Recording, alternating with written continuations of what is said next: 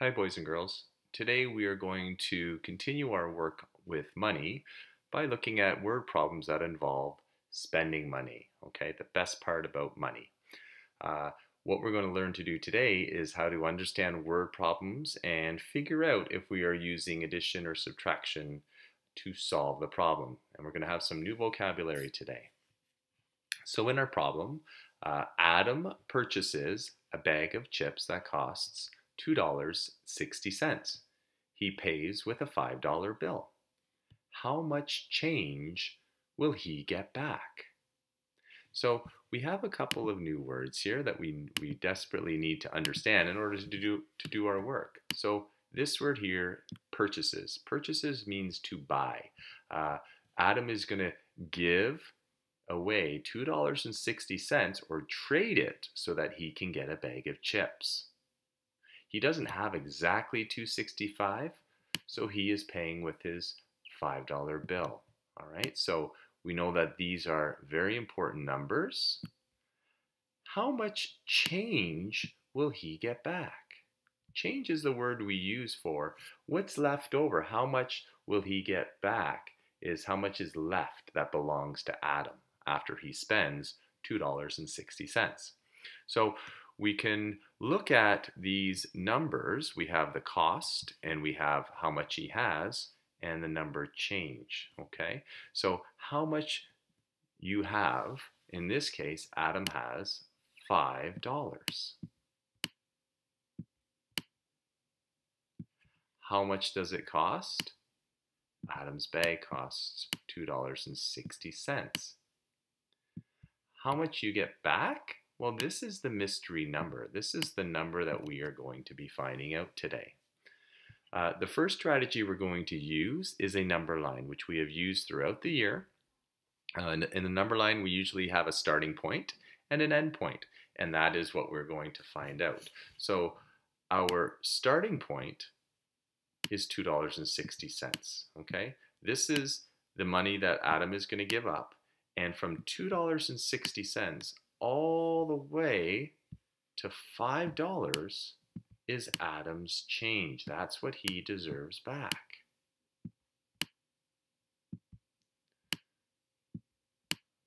Okay, so again, number lines are so important. We can use them in so many different ways, and it's in this problem here, it's a good example of why it's a valuable tool to continue to practice with. So if I'm at $2.60, I can count by tens, $2.70, $2.80, $2.90, $3. So I'm going to come down here at $3.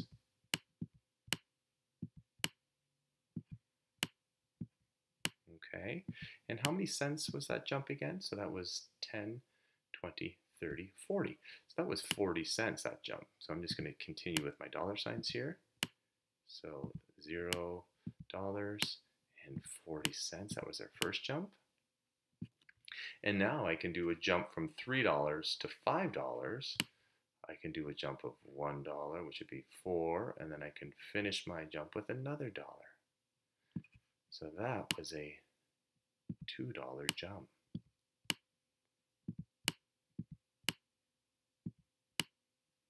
Okay, so now if I look at these values of our number line and counting on, this represents, in the green circles, the change that Adam gets back. So how much in total should Adam receive? That's right. Adam should be getting back as change $2.40. Okay, Adam should be getting back $2.40. Now I want to show you the subtraction, stack and subtract way. If we were to stack and subtract, we would take how much Adam has in order to find our missing number, and we would subtract how much Adam is paying, which is $2.60.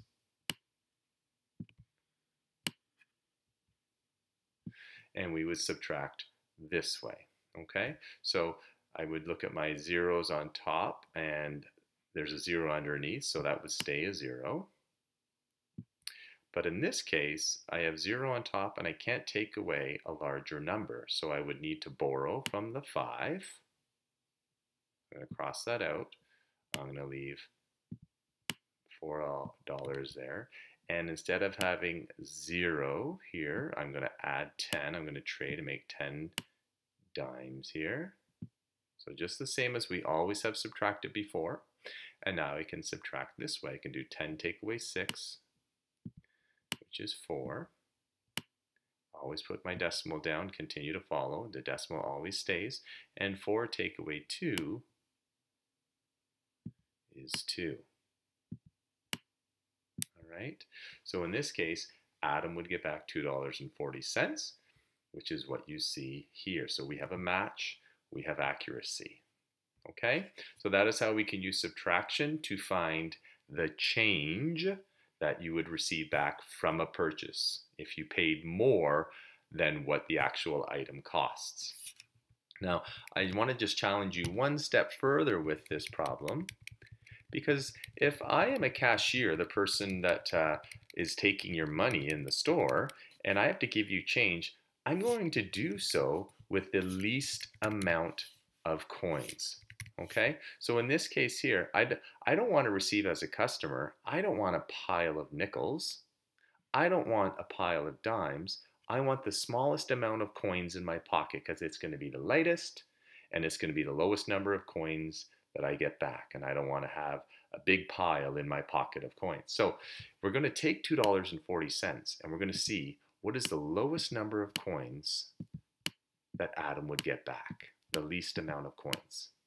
So we always start first with our largest coin, okay, which is the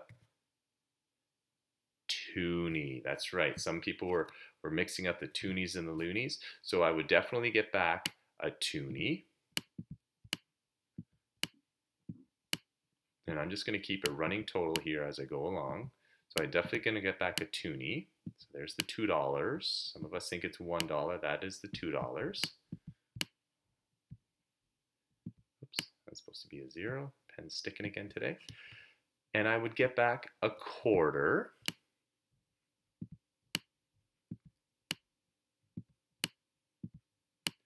Okay, so that's 2 coins down. And a quarter we know is worth 25 cents. So $0.25.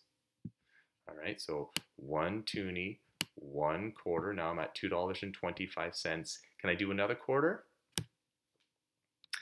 I cannot, because that would be $2.50. Can I do a dime? I can do a dime. So in this case, I'm going to do the dime next because I want to make sure that I use the coins that have the greatest value and work my way to the smaller coins. I don't want to give away too many coins. I want to make it as easy as possible for the customer.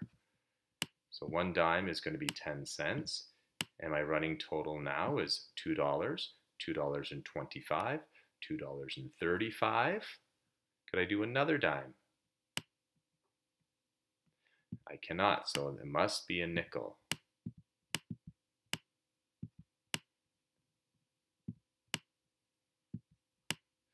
And a nickel we know is 5 cents. Oops, no decimal there. There we go. 0, remember we got to have that place. 0, 5. And there's a reason, boys and girls, why I lined this all up, because it's always your advantage if you check for accuracy and not just assume that you are correct. So if I add these up now, I'm always going to start again in the farthest right column here. Okay, so 0 plus 5 is 5, 0 and 5, so that's 10. I can regroup. Once I get to 10, I can regroup. And that's 1, 2, 3, 4.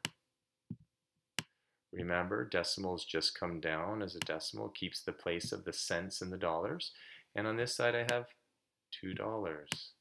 So I've given out the correct amount of change, and I've only used 4 coins. So 4 coins would be the least number of coins that Adam would get back.